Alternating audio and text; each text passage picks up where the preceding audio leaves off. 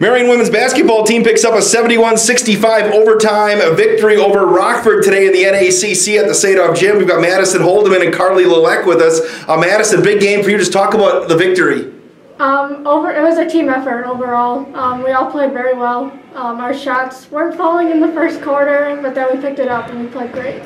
Carly, did you stay with the flow when those shots aren't falling? Does anything change? What does coach tell you in the huddle? Well, when our shots aren't falling, we just got to get back on defense, and we played really good defense today, so it didn't affect us that much when our shots weren't falling.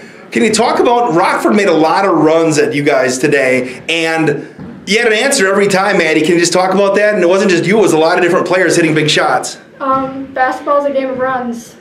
Team goes on a run, you got to regroup, and that was one of our key words today, is regrouping, and I felt we did a great job of that. Carly, you've won 2 in a row at home now. How big is it to kind of establish a home court advantage? It feels really good because where the team has come from before, we're already on our way up, and just winning at home is a good feeling. Now, last year, all conference season long, the Sabres had 2 conference wins. You've got that, 3 games in now? Just what does it say about where this program's heading?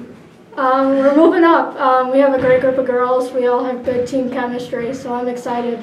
Some of the keys, why do you think the success you've had early on here, especially the last 3 games?